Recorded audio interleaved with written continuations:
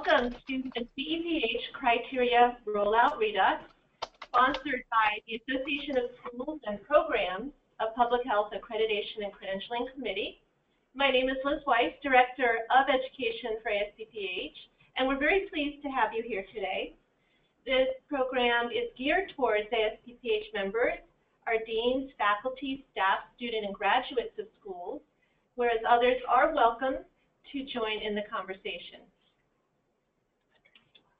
We have a number of handouts that are relevant to the conversation today, and you'll see them here on the screen as well as listed in the right-hand side in the portal for the webinar. These handouts are also available on the CEPH website at the link that you see there at the bottom of the screen. We're very pleased to take your questions at any time during the webinar. In fact, we have received a few questions already as you registered, and they're on the docket for answering first. So go ahead and submit questions now or as they come up during the webinar. We're going to have all the lines muted so that we can hear the presenters clearly. So the way for you to communicate with us, if you have any issues during, if you can't hear or have a question or something else, just put it right into the chat box that you see there listed with the arrow. I'm going to introduce our speakers on today's webinar first, and then I'll be inviting them to say their opening remarks. Our webinar moderator for today is Dean David Goff. He's Dean at the Colorado School of Public Health at the University of Colorado, Colorado State U, University of Northern Colorado, and he's here as the chair of our accreditation and credentialing committee, so thank you, Dean Goff. I'd also like to recognize the ASPPH member counselors, of which we have 3 official counselors, Dean Donna Peterson, Dean John Finnegan, Dean Aman Hakim, and also we include Ms. Ruth Gehr-Bernheim as one of our friendly counselors, as she represents one of our member programs. We're very pleased to have with us today in person in our offices representatives from the Council on Education for Public Health, Ms. Laura Racer-King, the Executive Director, and Ms. Molly Mulvanity, the Deputy Director. So David, I'm going to turn over the mic to you to talk about our work in accreditation.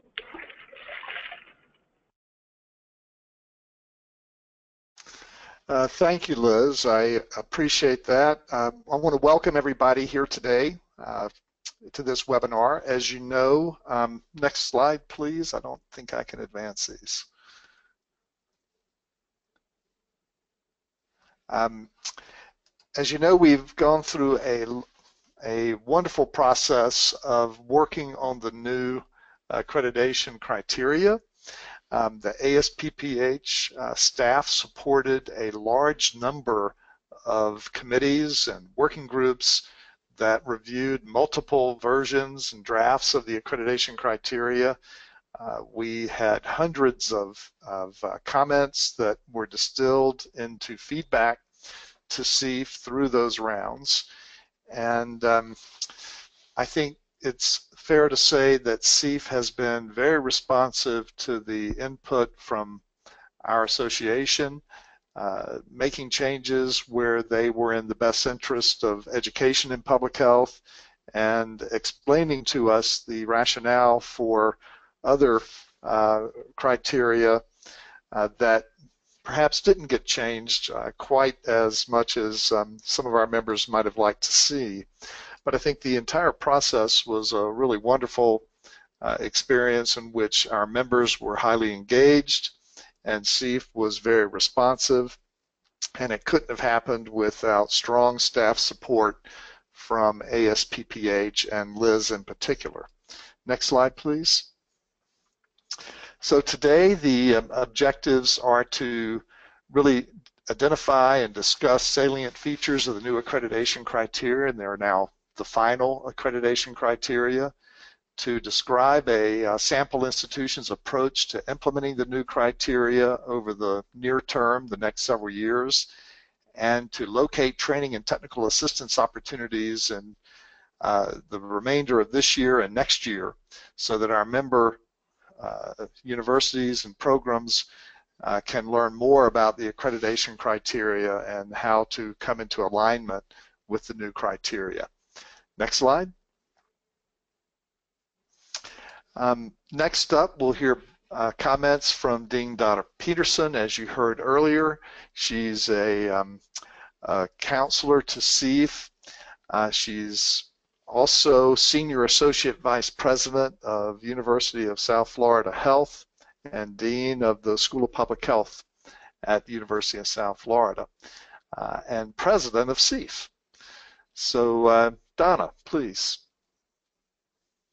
Thank you, David. Thank you, Liz. And thanks to everyone who's on the call today. On behalf of the CEPH Council, I really want to thank everyone, not only for this program today, but for the incredibly positive partnership that we enjoyed with ASPPH over the entire criteria revision process. As Dean Goff said, this really wouldn't have happened without the full engagement of all of our partners, our accredited schools and programs, and people in the larger public health community who all participated in the discussions that informed these criteria and sent thoughtful comments and really helped us shape what I think is a wonderful platform for the future. And so, as we've said, we are now at the point where these criteria have been adopted. We're rolling them out, and this is a wonderful opportunity for you to learn a little bit more about that process. And we will continue to provide these kind of opportunities both through ASPPH and through CEPH in the weeks and months to come. So just a great amount of appreciation on behalf of the Council for everyone who participated in this, and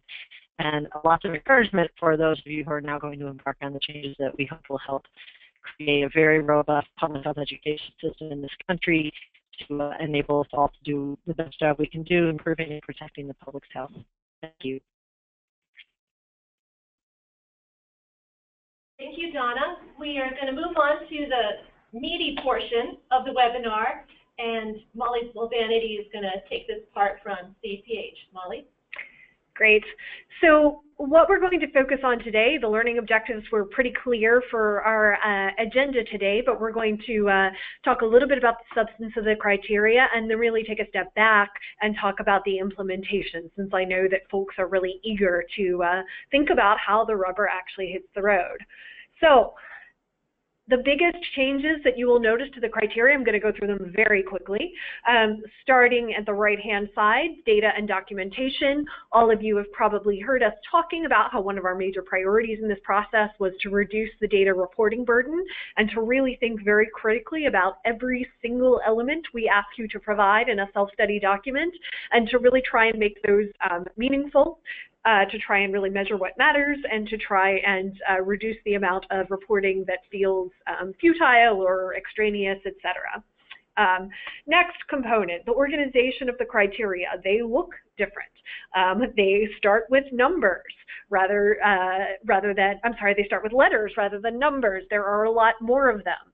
The fact that there are a lot more of them, however, really goes along with that data documentation, reducing the reporting burden. What we've done is sort of sliced them up into really key small pieces that are easier to analyze, easier to understand, and we hope easier for both schools and programs and site visitors to work with. Finally, the reason that most of you are probably on the phone today is because we made big changes to the curricular criteria. So this is the first time we've ever defined in a specific way the curriculum and expectations for a DRPH degree.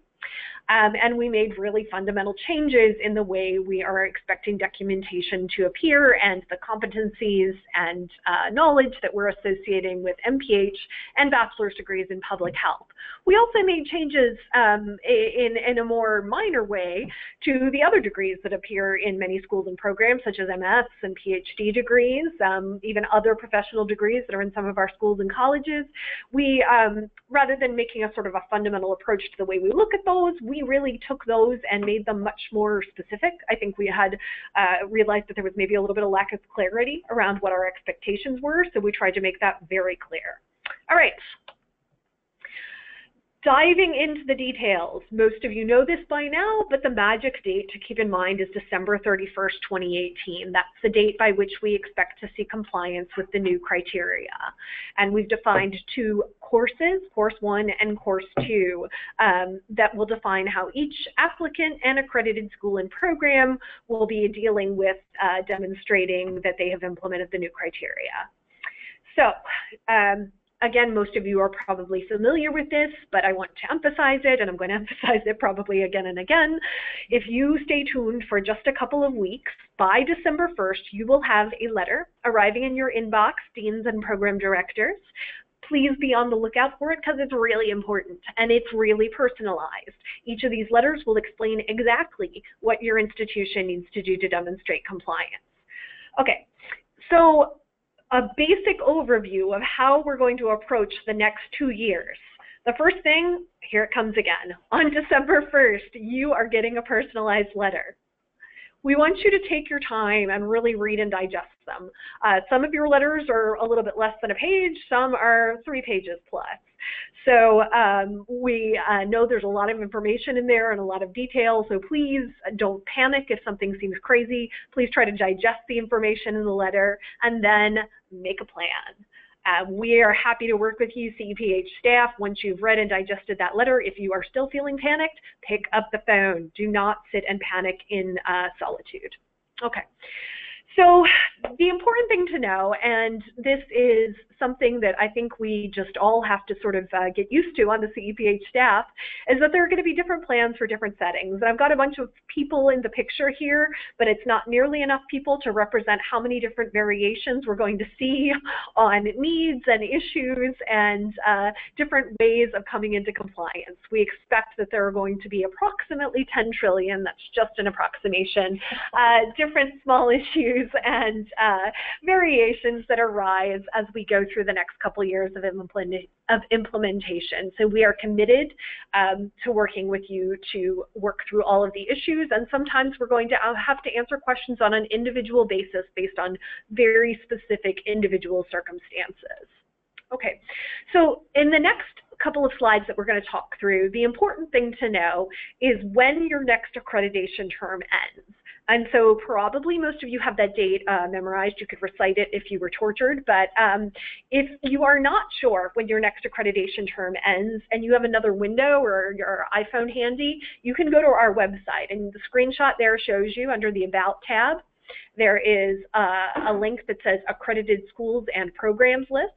So you just pull that down and click on that, and you get a page that looks like this. Scroll down and find the entry for your school or program if you're already accredited, and you'll see at the bottom of each entry under the name of the school or program there are 2 dates. The first date in parens is the original date of accreditation, and the second date is the date of the expiration of your next accreditation term. So if folks are looking at that on your other screen right now, commit your expiration date to memory. All right, if your expiration date is one of these 4 dates, if it's one of these 4, you are going to do your next self-study and site visit using the 2016 criteria, and that's it. That's the compliance plan for you guys. So this is a really narrow window, only 4 possible expiration dates. So if you're in one of those 4 expiration date categories, you can tune out for the next couple of slides and just bear in mind that you're doing a full self-study and site visit using the criteria, and that's how you're coming into compliance. Everybody else who is not in one of those 4 expiration date categories, pay attention to what's coming next. Okay, what I've got up here is the important thing for you to sear in your memory, everybody else who wasn't in one of those 4 categories. You need to take your calendar for January 2018 and mark the date. All of you are submitting a report to CEPH on January 9th, 2018. It's a Tuesday. You can plan for it. Everybody is going to be submitting a report to us on this date unless you were in one of those 4 categories I mentioned previously. All right, so what are you going to be submitting on January 2018? What I have up here is some sample text from one of those letters that you're all going to be receiving on December 1st, okay? So here's the first part of the letter. Like I said, they are fairly lengthy, so I've excerpted parts, but I want to show you what it's going to look like. All right, the first paragraph is pretty introductory information, explaining what the letter is all about. In the second paragraph, we reaffirm what your accreditation term is. We are checking, double checking, and triple checking these, but if somehow you get a letter and it doesn't match up with what you think or what you have found or what you expected, pick up the phone immediately. We will fix it. I hope that won't happen, but please let us know. But we're verifying your accreditation term expiration because, again, that's really crucial to what's going to happen next. Okay. So the first thing we say in there is, hey, everybody, you've got to continue completing annual reporting every year on your regular schedule. Even in the years when you do a self-study and site visit, you're doing annual reporting every year, period. Starting with the report that you submit in December 2018, we are going to change the format in which we ask for information on faculty resources. So the information in the annual report starting in December 2018 is going to assume a format that allows us to validate compliance with the expectations as they're defined in the 2016 criteria. Okay. Now we're moving on to the next part of the letter. If you are in one of the groups and receive a letter that looks like that, we're going to tell you that you're going to be submitting something called a compliance report. So a compliance report is just another type of reporting. You know, you do annual reporting, sometimes you do interim reporting, sometimes you send us additional information. It is a report that goes first to CEPH staff and then to the CEPH council, who makes a decision based on that report. So your January 8th or January 9th, 2018 date, you're going to choose one of two options, option A and option B. And what you see down below, the first thing that we explain is what option A would entail. So you can see that there's a long list of information there. Now, when you get your letter, it's going to be tailored for you. So I've shown a list there that is for, that has a lot of requests. But guess what? If you only have an MPH, if you're a program on the line and you only have an MPH in the unit of accreditation, that's what your letter is going to look like. A lot less reporting, because we're being really specific to each institution and trying to let you know what you need to report on. Again, we're triple checking these, but if something doesn't make sense to you or doesn't jive with what you think you should be reporting on, pick up the phone. All right. That's option A. Option B. Option B is probably the less documentation, it's definitely the less documentation intensive reporting request. It's two things. Option B asks you to give us a template from the new criteria, and it also asks you to give us a plan. So instead of giving us a lot of different templates, a lot of different syllabi, you're giving us two things, basically, the template and a plan. And the plan is your plan for how you are going to demonstrate compliance by that magical date of December 31st of 2018. Here's what a sample plan looks like. It's got to be extremely specific. All of the actions you would need to take, who the responsible parties are. This really shows us that you've thought through what the different steps are that you're going to need to take in compliance. You can see we ask you for a start date, an expected completion date, and then the final column asks whether you've completed the tasks or not. Remember, you're giving us this report in January of 2018. You know about it today. Well, you know about it as of December 1st officially, but we expect that you'll be well into completing this plan by the time we get the report in January of 2018. So we'll expect to see progress in that column, and we'll expect to see a reasonably laid out plan for how you're going to achieve the parts that you haven't yet achieved. If we see no's in that far right-hand column that you haven't completed things or that you're not on track, we're going to do one of a couple of things. We may require a mandatory consultation visit, where either you come to us or we go to you and sit down and hash out how we're going to get back on track. Or it may require some additional reporting. We may require some mandatory phone calls and counseling. There are a variety of actions that the council may decide to take if they don't think your plan is in the shape it needs to be in. So right now, the choice that most of you have is whether you're going to take option A or option B when we get to January of 2018. Okay, so what my suggestion is the first thing that you do is identify your limiting factors. And what I mean by limiting factors are the things that are going to be the most challenging or take the most time for you to do to achieve compliance. Limiting factor 1 could be faculty resources. I think it's highly unlikely. For our program constituents on the call, I think this is especially unlikely unless you've changed your program significantly and haven't let us know, because the requirements are, if anything, a little bit more flexible for faculty resources for programs. For schools, it is possible that some of you may take a look at the templates and decide that this is something you need to take a look at, simply because we've changed the way we are asking you to report on and allocate faculty. I think it's unlikely that too many institutions are going to have faculty resources as the limiting factor. I expect that the limiting factor for most of you is going to be curriculum. So I would look first at your MPH. We have a lot of very specific requirements around the MPH, and that is likely to be an area you may be worried about or tense about, or worried about how long it's going to take you to come into compliance. The next thing I'd look at is the DRPH. As I mentioned, we've given structure to the DRPH where it did not exist before. So I think it's quite likely that that's going to be another area that many of you are going to want to focus your time and energy on as soon as possible. Bachelor's, again, fundamental redo to the way we're framing it. I think many of your curricula will probably be likely the bachelor's in public health criteria are very flexible. So I think you're going to be pleasantly surprised when you start looking at how seeing how your bachelor's in public health lines up, but take a look at that. And then for some of you, you're going to want to look at your MS and PhD, and sometimes those take a while to get changes made in just because of the nature of the degrees and the faculty, and maybe you have extra levels of approval with a graduate school. All right, find your limiting factor. Pull out the template. If you're worried about faculty, pull it out. Sit down, somebody who knows the faculty really well, whether it's a staff member in academic affairs, whether it's an associate dean, just sketch it out. Don't try to do it perfectly. Sketch it out. Put some names in there. Pull out the template, put some names in, and diagnose how challenging the problem is going to be. Same thing with the template for MPH. Take it out, and again, I'd advise you don't need to convene a full meeting of the curriculum committee and every stakeholder who's ever been known. Take a few people who are really familiar with the curriculum and just do a sort of a rough and dirty.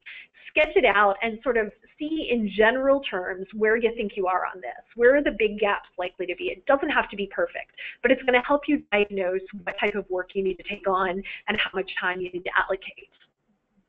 So the next thing I would say you need to do once you've done your diagnosis is identify key stakeholders and their timelines. So the first one is that many of you have multiple levels of curriculum committees. And if you expect certain types of change, perhaps you expect that you're going to have to create a new class or new classes. In your diagnosis, you say, gosh, you know, we're going to have to take something that wasn't formally required and make it a required class now. What levels of curriculum committee does this have to go through? That's going to help you establish your timeline. The registrar, I've already heard this from some folks. Registrars can be tough players, and so start thinking about that now. If you're going to have to update listings of required courses, how are you going to negotiate that with your registrar's office? Students, alumni, and community advisors, we expect that you'll want to involve them in your process as you do some updates to your curriculum.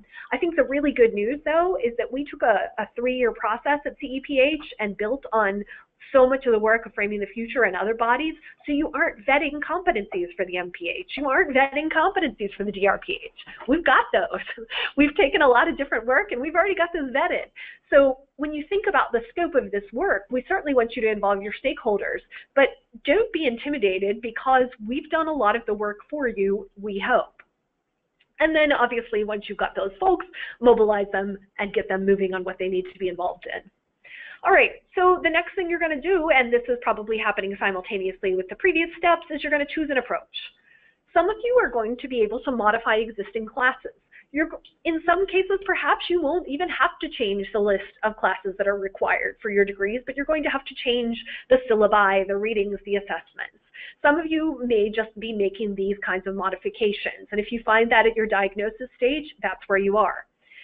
Some of you are going to need to create new classes. I anticipate that that may be true. It's going to depend on where you are now in your curriculum and how your alignment looks when you sketch out that template. I expect that most people are going to be doing some combination of both. All right. So I know that one of the pieces of feedback that I know Liz has been really in touch with a lot of our constituents, and we've been in touch with a lot of our constituents. Universities and their processes move slowly, and the end of 2018 seems like a long way away to any objective observer, but in university time, that's the blink of an eye. So I know a lot of you have concerns about the timeline. We know this. We hear you. So the first thing I want to say is I need to be clear about why we've chosen this timeline. It's not because we are evil, you know, an entity bent on achieving destruction among our schools and programs. We believe strongly in using accreditation best practice, and best practice calls for us to ensure compliance with any changes of criteria within as short a time frame as possible. Also, we are accountable to the U.S. Department of Education. Now, I want to be clear, the U.S. Department of Education regulations do not mandate a specific time period for accreditors phasing in new criteria, but they are applying increasing levels of scrutiny to accreditors who have institutions that are not in compliance with one or more accreditation criteria. The regulations allow us some latitude and discretion in defining appropriate phase-in periods when we adopt new criteria, but the 2-year period we chose was not pulled out of thin air. It aligns with what U.S. Department of Education regulations say about how long we are allowed to maintain accreditation of a school or program that is out of compliance with one or more of our criteria. Given the current heightened attention on accreditors from both Congress and the executive branch, we're really cognizant of the need to ensure timely compliance. We also try to maintain fairness and consistency as key principles. Schools and programs with site visits in 2018 will begin using the new criteria, so it is important that other schools and programs demonstrate compliance in order to maintain fairness and consistency. That's kind of the philosophy. Number 2, we are going to abide by this schedule, but it is not the Council's intention or interest to immediately revoke accreditation for an institution that runs into some snags and is not able to demonstrate full compliance. As we do in all of our operations, we will work with institutions. We will use tools such as interim reporting and other mechanisms to ensure compliance for those who are feeling particularly challenged or who have an unanticipated event. Number 3. I'm going to encourage you, the council and the staff are going to encourage schools and programs to be creative and motivated in investigating ways to speed up your university processes. Where there is a will, there is often a way, and your accreditor feels very strongly about your achieving compliance, so we would encourage you to be as creative and persistent as you can in investigating any roadblocks that you see in your way. Finally, I'm going to urge you to dive into looking at the actual data requests in the compliance report. They're very specific. They're not everything under the sun. They're not a full self-study. What do you need to do to achieve compliance? Are there things you can do short of reimagining every aspect of your curriculum, which we would be happy to have you do, but are there things you can do and prioritize to achieve compliance and to make the deadline that we've set? So we've got a lot of opportunities, as you've heard, for training and additional assistance with interpreting and implementing the new criteria. We hope we're going to speak to all of you very soon. I keep plugging the ability to individually email or call any of our CEPH staff members, but we're also going to be out in the country and on our phone and computer lines, working with groups of you in groups in places where you are likely to gather. So this is all on the CEPH website. If you click on the 2016 criteria link that's on our main page, it takes you to a lot of resources, including a calendar like this. You can see we've got a webinar coming up on December 2nd. We're going to be pushing information out about that very soon so that you know the details, how to register, etc. I also want to put a plug in for our Twitter. We're at CEPH tweets, all one word, and because we're going to be pushing a lot of information out over the coming year, we're not going to email you every time we make something available, but we will tweet about it. And so if you want to follow us on Twitter, that is a great way to sort of keep up to date on what we have available on our website and what kind of sessions we have training up coming up. Molly, thank you so much. That was an excellent overview and really distilled guidelines on how a school or program can begin tackling this change. So thank you both so much for coming in and for your very proactive communications. And that list, if you wouldn't mind going back, Sarah, is just one example of all your engagement and reaching out to all of us. So thank you, thank you. So the question lines are open. I wanted to mention also that this webinar will be archived pretty shortly after it wraps up. You will all get a link, and we will disseminate that link widely for your peers and others who want to tap into the rich information here.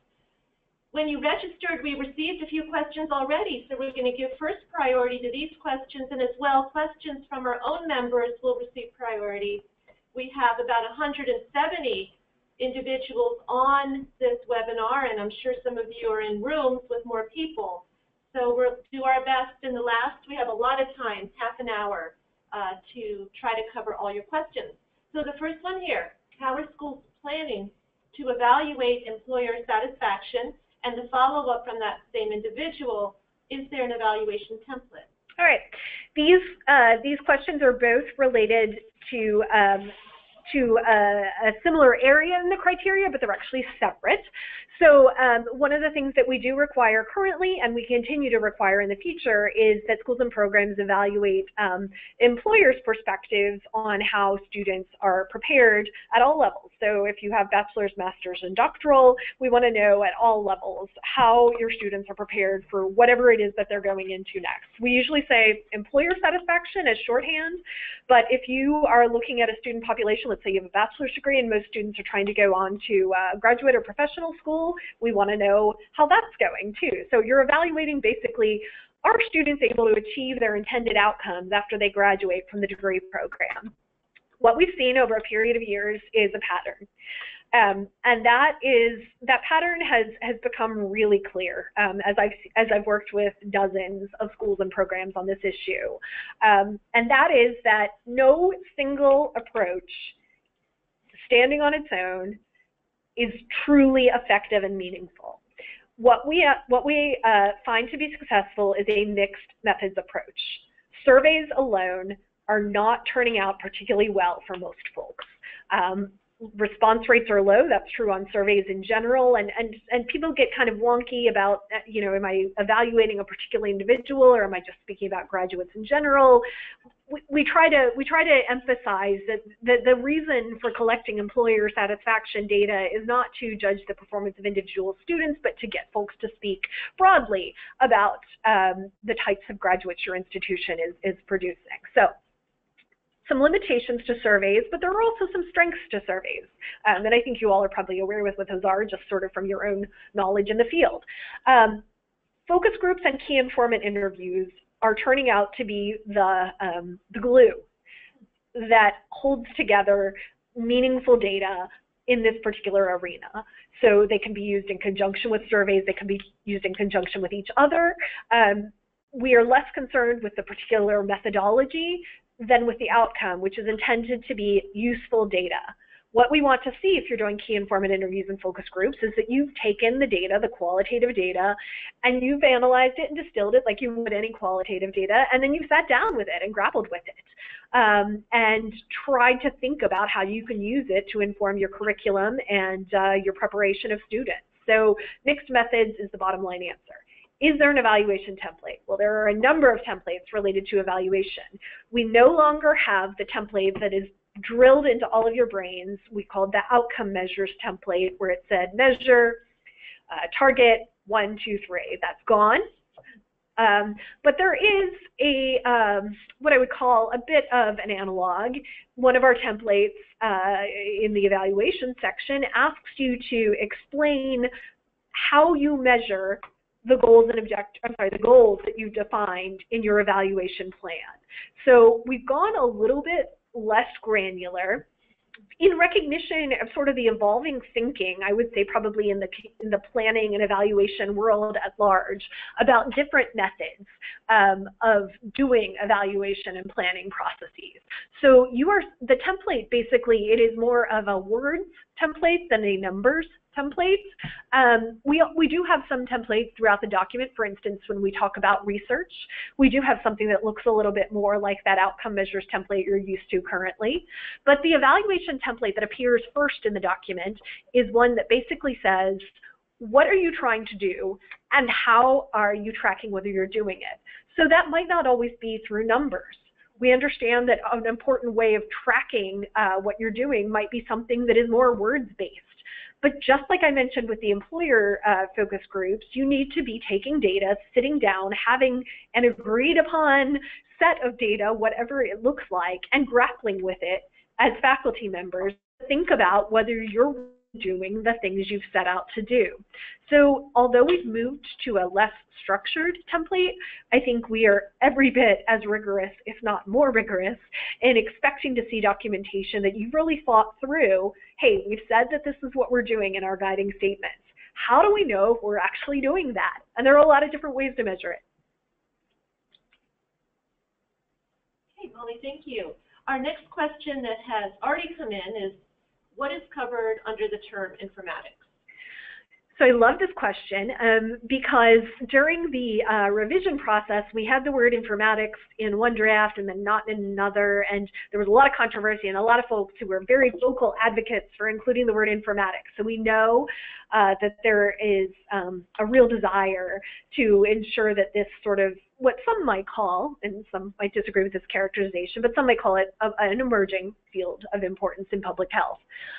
What we mean by informatics is pretty much the translation of raw data into information that is communicated to stakeholders in a way that drives decision making. That's what we mean.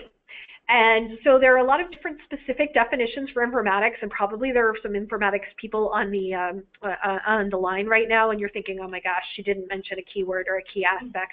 So we invite you to be as specific or not about your own definitions of the word informatics, but as we conceive of informatics, we think it's absolutely crucial to what we're trying to do with the training of public health workforce for the future.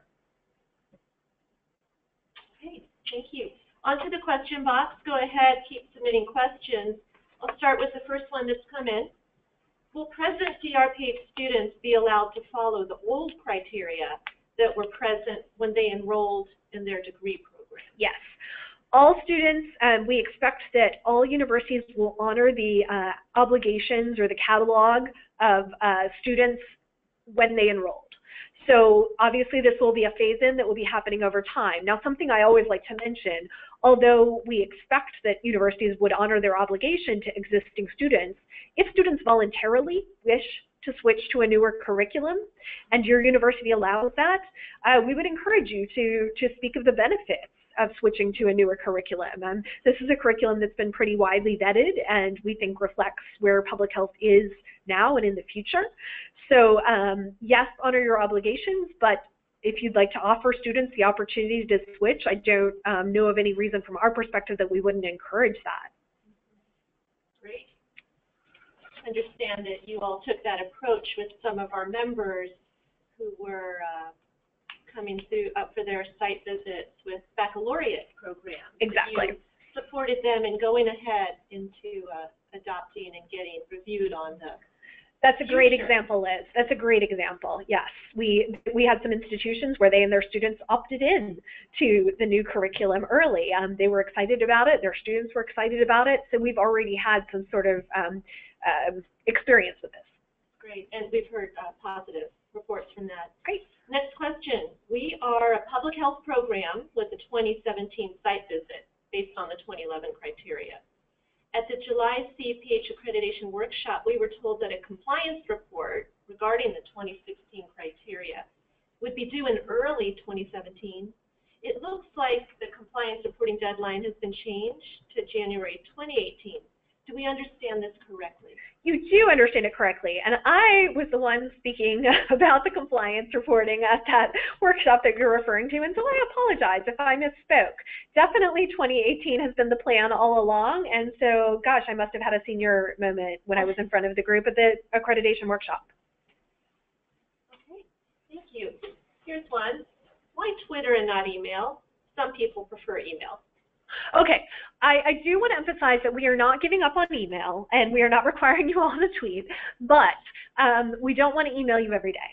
And so we will continue to email you just like we did when we pushed out each round of criteria.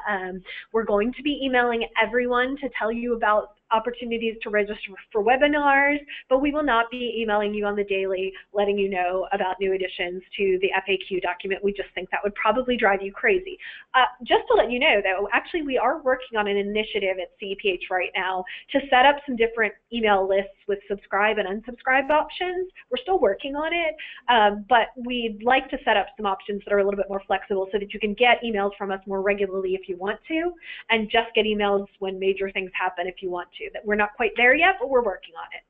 And if we post something on Twitter, we will absolutely also post that on our the web page as well. So please check there. Yeah, most of our Twitter stuff is actually linked back to our web page. Right. So it's always there as well. Okay.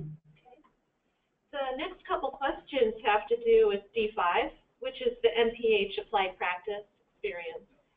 And first question is, what is the recommended number of contact hours for the MPH applied practice experience? This is a big one. There is no recommended number of contact hours.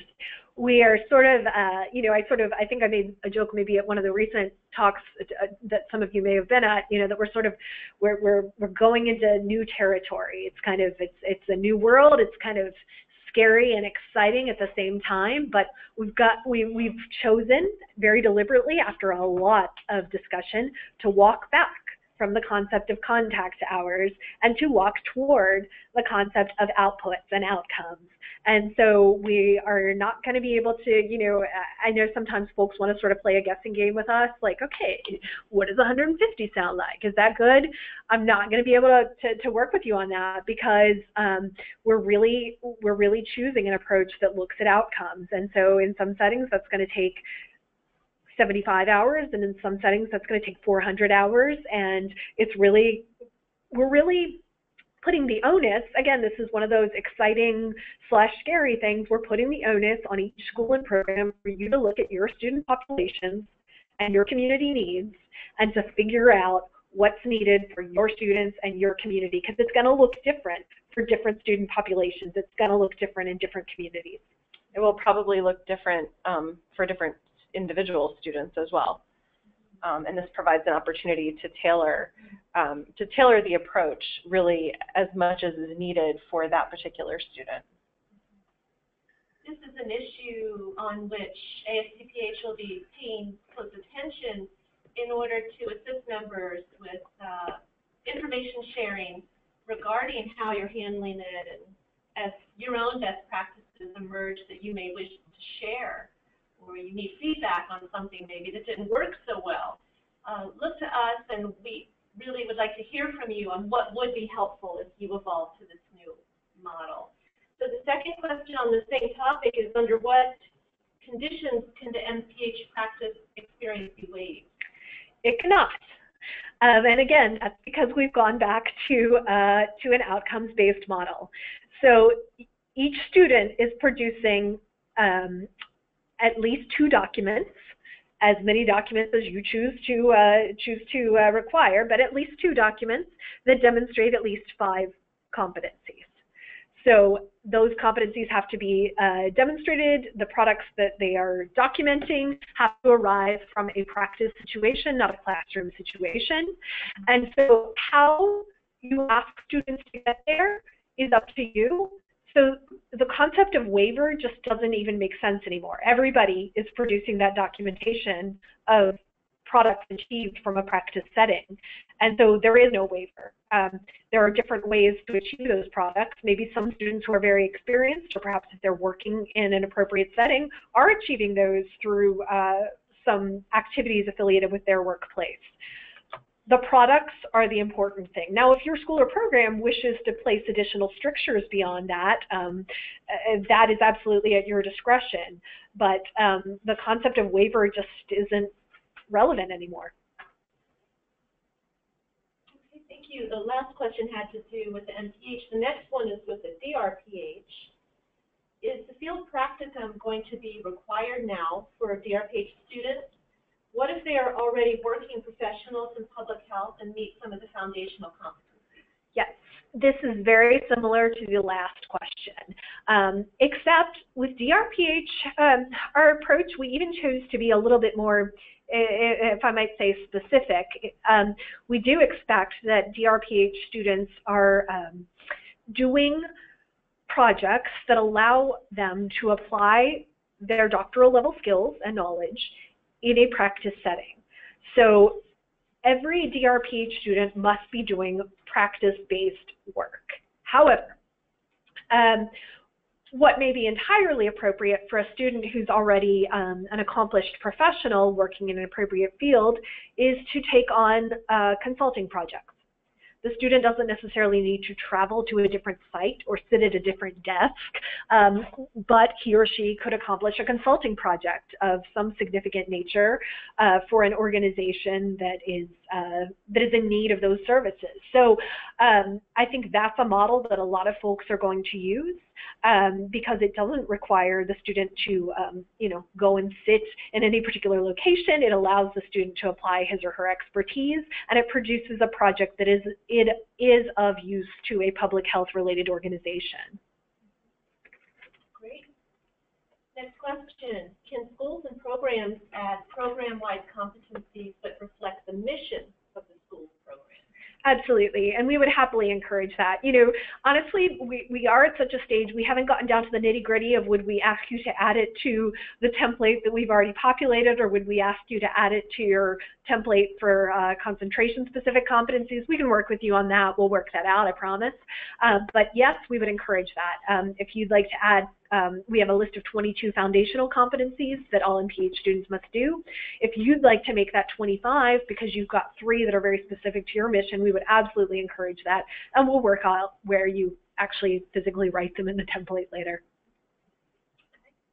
If a school creates a new MPH concentration to be in compliance, do students need to be enrolled in that new program, or could we have the program on the books but no students enrolled? Wondering what is expected for an option A compliance report. Yeah, so if you've got it, this is definitely going to happen, and this is, like I said, one of those probably approximately 1 million or however many I saw it, variations. Okay, so if you've got a program, new MPH concentration, and you want to demonstrate compliance, but you don't have any students in it yet, or they've just started, so you haven't gone through the whole curriculum, and you're trying to submit an option A report, what you're going to need to do is submit the documentation in terms of filling out the template and showing us the syllabi. We don't require students to have actually completed the courses, but we will expect to see the documentation in the form of a populated template and syllabi. If you are still in the process, if you're sort of mid-process, and you don't have all the syllabi developed yet when you're submitting option A, again, this is another one of those 1 million variations. We'll talk to you about it. We may still encourage you to submit an option A report and have the council follow up with you in terms of requesting tailored interim reporting to make sure the other gaps are filled in. So we can work with you on those issues on an individual basis, but we are going to be very rigorous about making sure that we have documented coverage through a template that shows an assessment activity and a syllabus that documents that particular experience. Other things, as I said, will sort of be a matter of timing, and we'll work that out with you. Okay. Next question.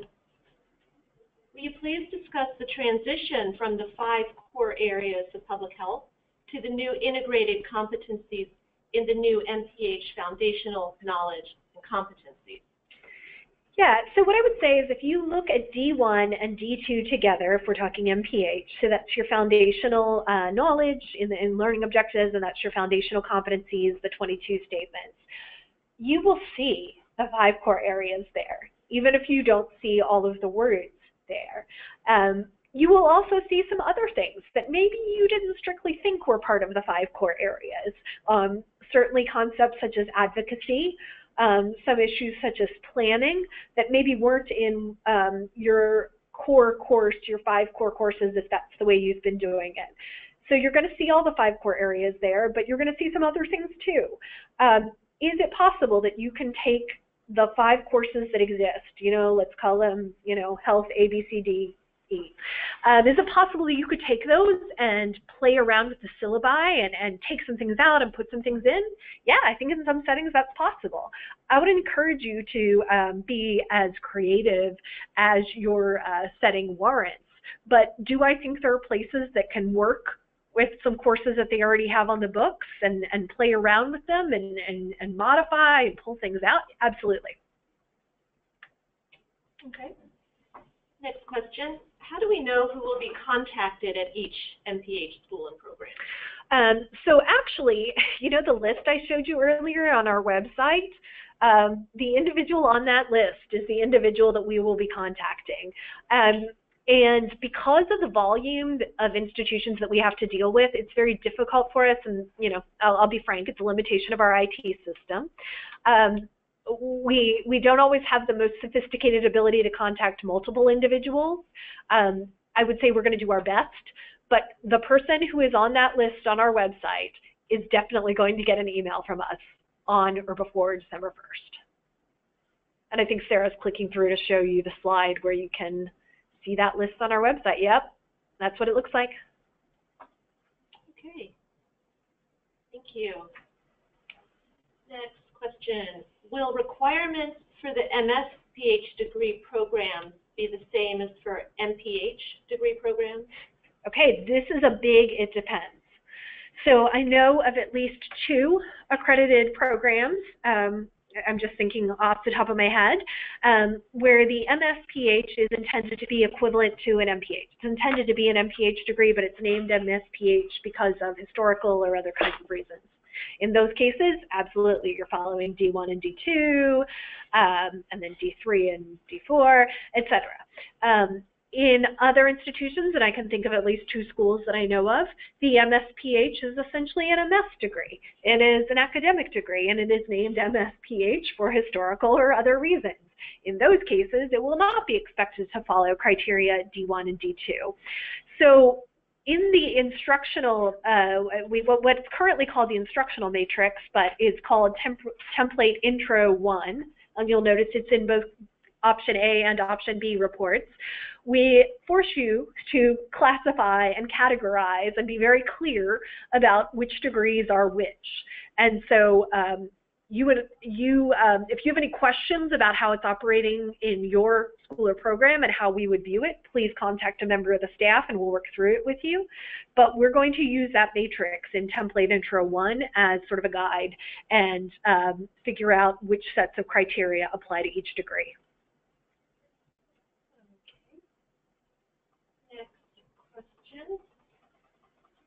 Can you go back and clarify what the 4 program end dates are? If we have one of these dates, and you'll see it back there on the screen, we have one of these dates for the 2018 process. Does it apply or does it not apply yet? So if you have one of the dates that are up on the screen right now, you are going to do your next self-study and site visit using the 2016 criteria. You are not going to do any other reporting unless it's the type of reporting that arises from normal interactions that we have with you now, like annual reports, interim reports, issues that came out of a substantive change that you already submitted.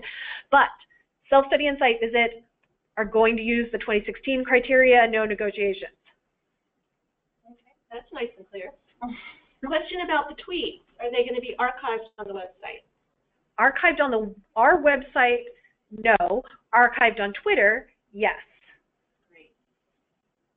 Next question, we might be able to fit in this one and perhaps one more. Apply systems thinking to a public health issue. Can you elaborate on the tools referenced, please?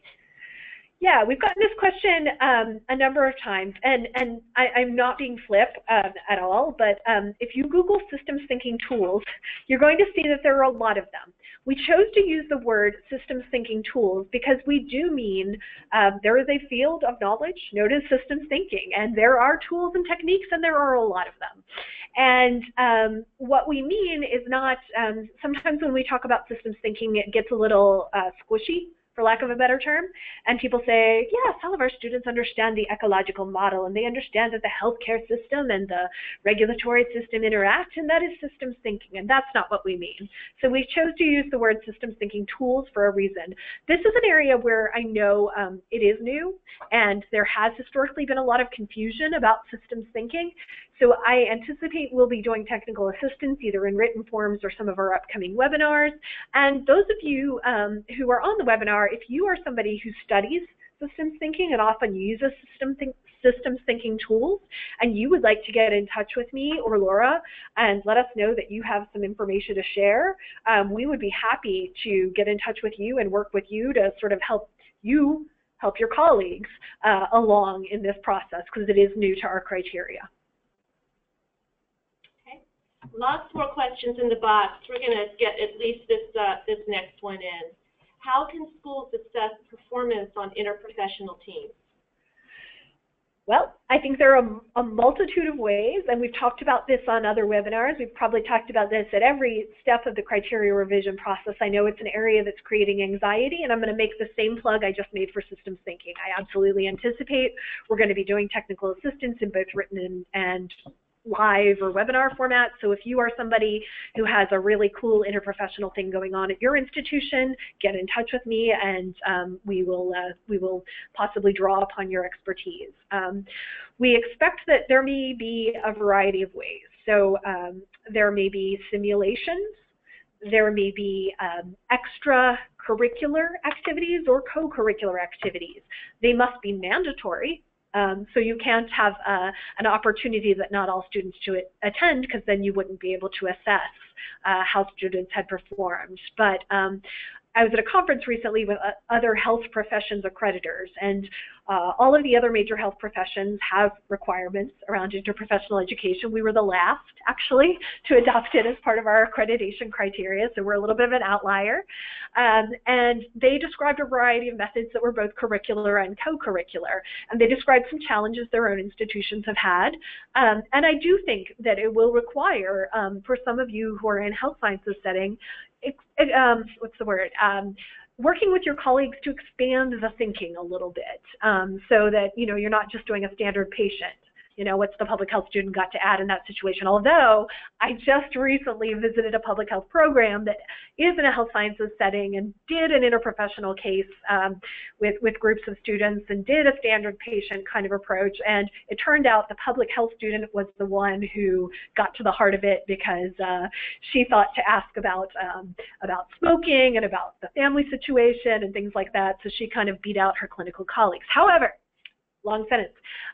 We also hope that some of you will be thinking outside of the health professions box and getting your public health students together with architecture and urban planning, or other disciplines that we might not traditionally think of as an interprofessional public health team. That's where we hear the future is going, and so we're going to encourage you to get creative. So as I said, more to come from us on that. I know it's an area a lot of you have some concerns about. Molly, I'm really glad you mentioned simulations. ASPPH is working with our medical college and College of Nursing colleagues and APTR to develop an online video learning module on interprofessional collaboration in a foodborne outbreak. Oh, we plan to roll that out by August of next year, and we hope that's going to be useful in particular to fulfill this competency. Thank you so much, Laura and Molly, for your time, for those great questions. We have a lot of questions left in the box. Rest assured that we will be providing those to Molly and Laura, and we will post answers to them in a narrative version. Give us a week or so to get that done, and you'll get a shout out via email to make sure that you get to see those. David, it is back to you for wrapping us up. All right. Thanks, Liz. I need to get my I've been muted, so I need to get my microphone back down. Hopefully everybody can hear me. I want to thank you all for participating today. It's clear that there are many, many questions, as is appropriate when new accreditation criteria are released. Fortunately, there will be many opportunities to get additional training on this as per the schedule that was shared earlier this morning, and that will be made available on our website. Please move to the next slide. You know, your accreditation and credentialing committee will continue to work with you to assist in implementing the criteria, and you've heard a lot of interest in supporting that today, both from folks at ASPPH and at CEPH. As always, reach out directly to CEPH with questions to Molly. When you do have questions, please keep us copied at ASPPH so that we can you know, assist in the development of a frequently asked questions document with responses. Next slide.